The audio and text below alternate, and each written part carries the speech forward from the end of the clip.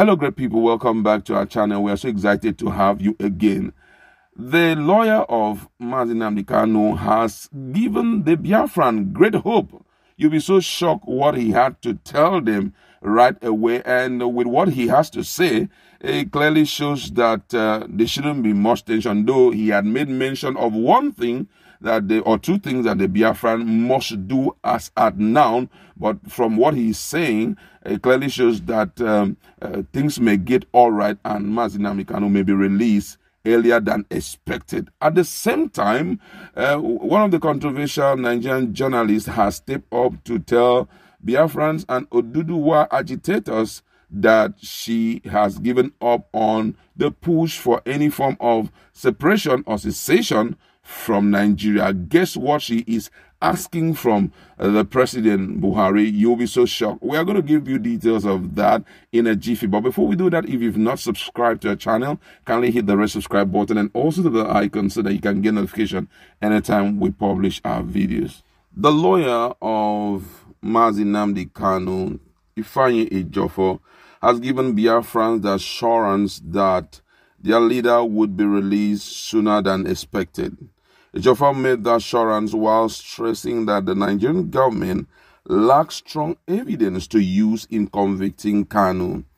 In a statement, Ejiofor urged Kanu supporters to be patient and prayerful. According to Ejiofor, and I quote, he said, "We are in high spirit that Nnamdi Kanu will soon come out of detention sooner than expected and better too.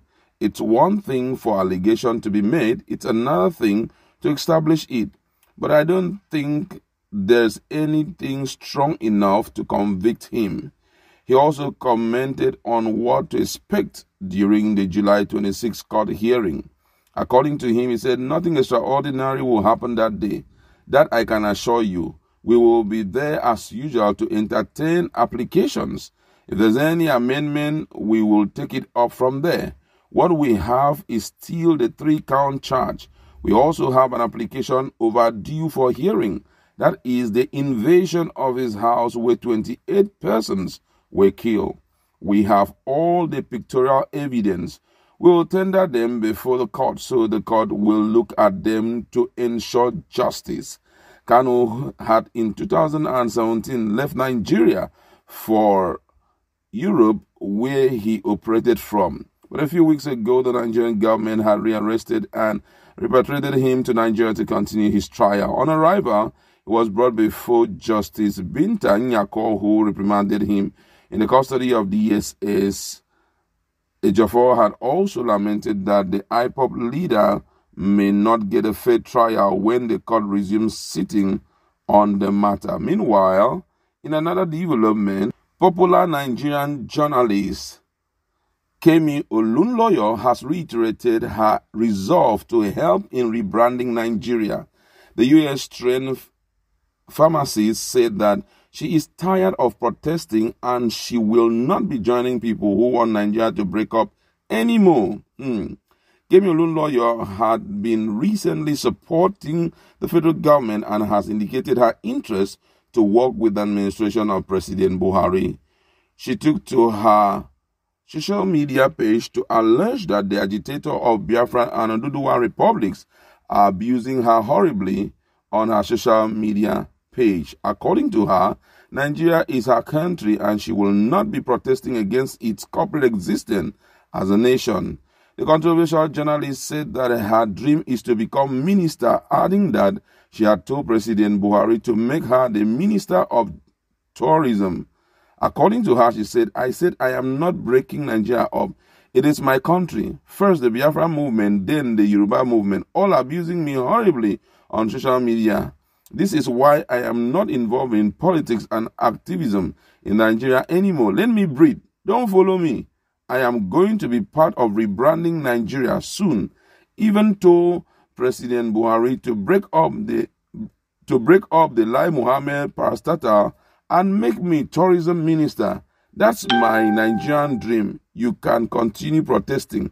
I am tired. This is really, really interesting looking at what she, have to say. But then let's look at what the lawyer of Nnamdi Kanu had, the hope he has brought to the people, because there was a lot of fears and some of the things that Malami had said before now, talking about evidence that they are going to be bringing up against him, had kind of made a lot of people to be afraid. Yesterday, Reno Omkri talked about some of the videos that he has seen where Nnamdi Kanu was talking against the minority group and all of that, or instructing the minority group to do something.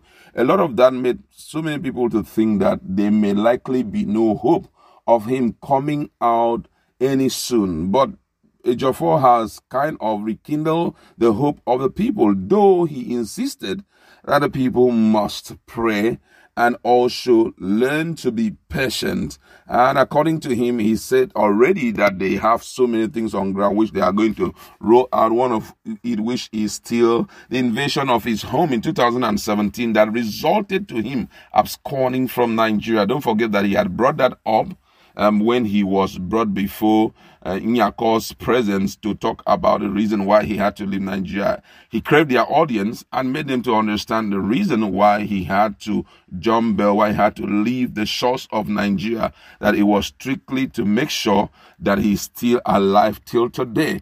And this guy is the Ejiofor, who is the lawyer, is giving so much hope to the people. And don't also forget that the Igbo Lawyer Association has also gotten global interest in the case. Kind of, they have sought the help of other international lawyers to beef up their evidences possibly that they may use on that day. So it's going to be maybe not what Nigerian government actually expected if the law will be allowed to run its full course, on the case. But I know also that the Nigerian government may also be preparing seriously to ensure that they rub a lot of things on him. All right, so right now, the only thing that Biafrans are expected to do, to pray and also to be patient. And then talking about the woman who has been somehow a pin on the neck of a lot of people in terms of her business of journalism, talking about Kemi Olunloyo. She said, I don't want to be part of Biafrans again. I don't want to be working for Oduduwa again. In summary, she's trying to say that she's not doing anything that will bring down the brand of Nigeria any longer. She's tired of it, and that right now she's going to make sure she promotes Nigeria as a country, and that she's not going to be part of any agitation, any protesting, and all the likes. And she has also thrown a request at President Muhammadu Buhari to give her a position for her to begin to roll out, her possibly strategies that she will use in rebranding Nigeria. But she's not getting it soft from Nigerians. I tell you, you're going to hear some of the reactions of Nigerians against her,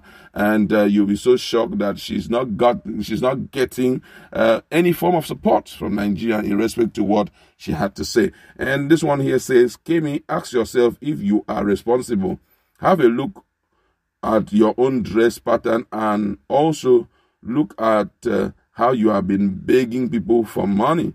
This one says, Kemi Olunloyo, you want to pinch tent with Fulani government and sell off your people. Do you think you have any future with them? Definitely they will give you money to quiet you. What will it profit you to gain the whole world and lose your soul? Think twice. Another one here says, woman, you won a post that is why you are posting nonsense. Nothing will stop Biafra and Oduduwa to come. Whether you stand with Fulani, with Buhari and Nigerian army, it won't stop anything. This one here says, someone looks so covered with artificial when all the makeup of the real person will show. Rather, President Buhari should make me NSA. Thank you. Another person also is soliciting for a post there. And this one says, Kemi Olunloyo has now made us to understand that she is nothing but a stomach infrastructural seeker, and she is not doing well in this 21st century. She said she doesn't want activism again as such, she is not relevant in the course of our pursuit. Another one here said, the truth now and only one Nigeria is one country that can be separated in any format or protesting. So many reactions from Nigeria. The last one I want to take here say, Kemi, you are a gold digger, too selfish to behold. You can actually fit in a soul rock. You are the kind of Nigerian that we do not want, especially at a time like this. And I want to emphasize something here. She's trying to pitch her thing today, possibly to get financial support. But however, that's our business. What do you have to say about those two news?